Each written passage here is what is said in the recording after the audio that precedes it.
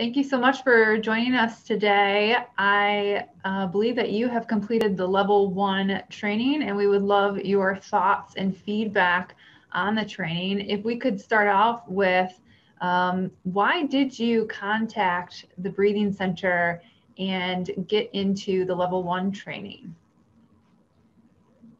Well, I actually, I've always been interested in breath work. And I was actually on another course, and Sasha was speaking, and I was kind of drawn to it, to watching that particular video. And I listened to Sasha speak, and it resonated with me extremely well. I mean, you know, really, you know, I knew myself anyway. I'm not a good breather myself, fundamentally. I've done pranayama and things over the years. And you'd think that would sort of help, but funnily, I became ill, and it was a very long story, but long story short, I stopped doing pranayama because it just didn't feel right. And now I understand why it didn't feel right, because I wasn't breathing properly in the first place. Of course, pranayama is fantastic if you are already a good breather. Mm-hmm. But for me, obviously, it was detrimental to me. So, yeah, I just thought, I've got to work with that woman. She's good. And I just liked her whole demeanor. And so I contacted the center because, and I very much, it's very true. Nobody teaches you how to breathe properly. And, you know, I've had a sort of, you know, I've lived probably quite a stressful life, involved in sports and competition and things historically, and you know, I probably, things get worse as you get older if you don't get them right. So it came to me very timely. So I spent this, contacted Sasha, and yeah, I've been working with her, and she's amazing. She's so gifted. She's so knowledgeable about her subject. And,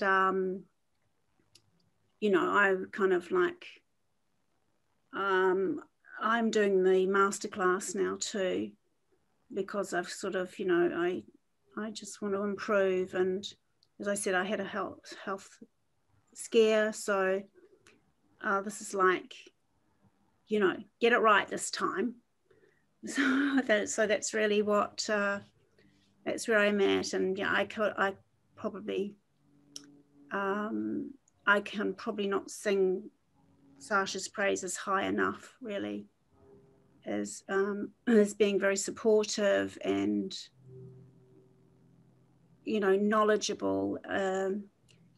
And, you know, I've done so much holistic work, like probably a lot of people that come to this site maybe. And, you know, we're always looking for answers. But of course, you know, and I've always understood, you know, breath is life. But and that's probably why I even went pranayama way. But, you know, as I pointed out before, fundamentally, I wasn't breathing right in the first place. I've got to get that one right first. It's like walking before you run. So you mentioned that you weren't breathing properly, and now that you know how is your life different now? My control pause was pretty low. I won't reveal numbers because nobody likes to do that numbers thing, but it was pretty low. And but yeah, I'm feeling stronger. I have double vision, so, and that's the result of the illness I had. So my aim is to obviously resolve this. So it's all about balance and coming back into this place of balance and calmness. I feel in this process, I'm getting stronger.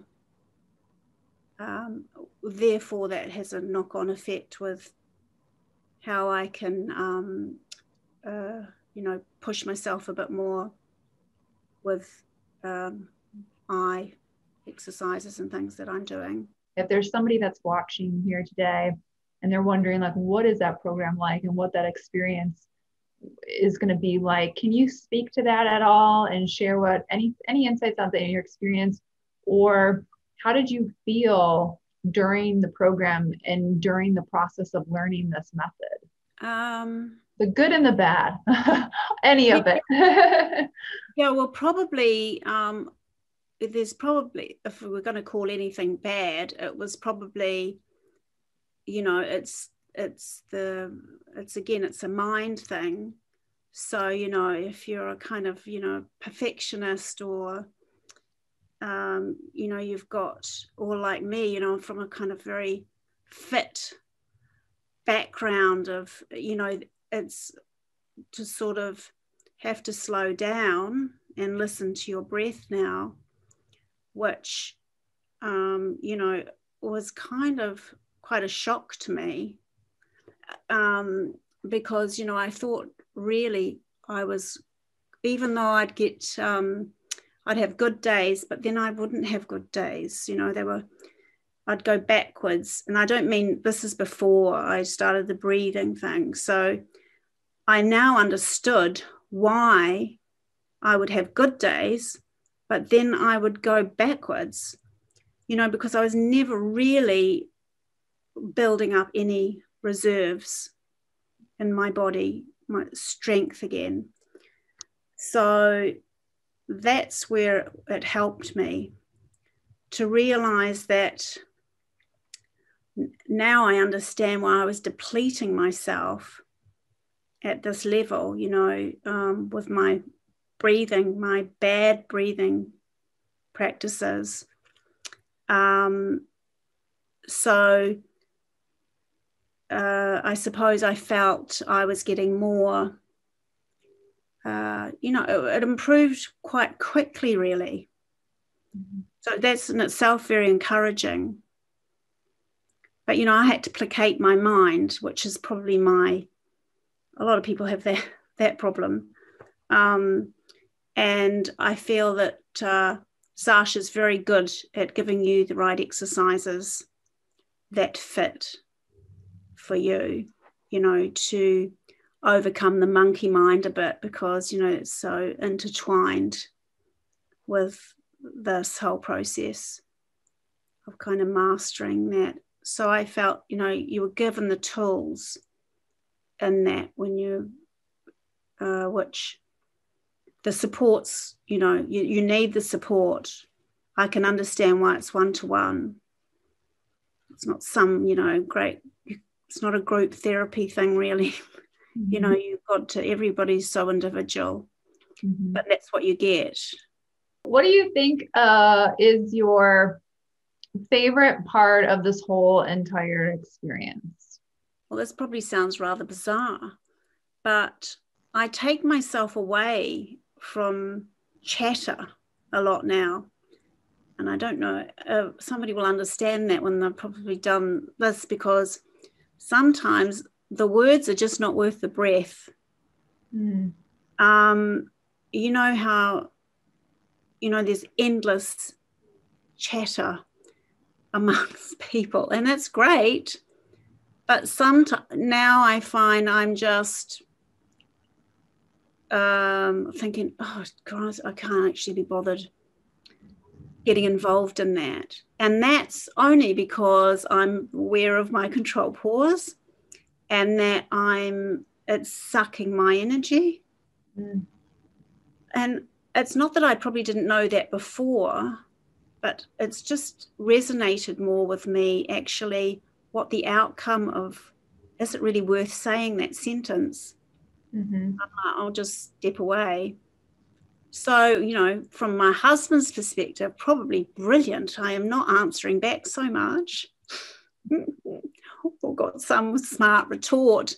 I'm like, oh God, I'll just leave it because my breath's more important. So you know, it's a win-win situation. You're awesome. No, I mean, what I hear you say is that you have a newfound value on your own energy. Exactly, yeah. What are your final thoughts on the level 1 training, on your experience so far with the Buteyko method? I've been incredibly, I am a bit like this though, bossy at correcting everybody around me now that I say is, oh my God, you're mouth breathing. Mm-hmm. And with that goes this kind of level of anxiety and energy that you just pick up on. I think, and then when I talk to people about it, especially young people, got lots of young guys around here, you know, they're so unaware about the, you know, the importance of good breathing habits that I wish everybody would just understand, be aware of the basics so that they can just observe themselves.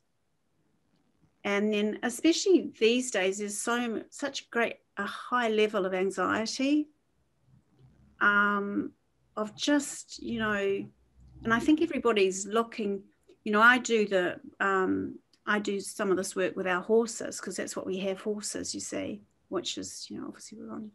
So, you know, and horses are the most amazing teachers. And, you know, you do the exercises, the breath work with the horses, that they, oh my God, they just, you know, they just immediately switch into that mode.